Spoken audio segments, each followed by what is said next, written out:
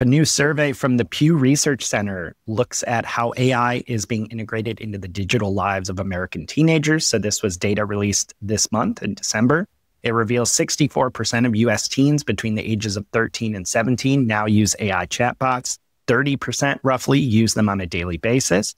ChatGPT is the clear market leader right now. It's used by 59% of the teens surveyed.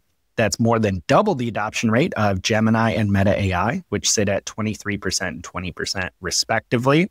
There's some interesting demographic usage patterns. Black and Hispanic teens more likely to use chatbots daily than white teens. ChatGPT specifically sees higher adoption in households earning $75,000 or more annually.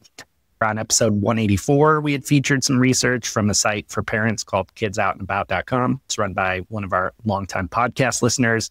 In that research, only 5% of parents surveyed said they felt truly confident in their ability to guide kids on AI usage. Like, this Pew research just shows how important it is to address that, because 64% of teens say they're using AI chatbots. And honestly, it seems a little low to me.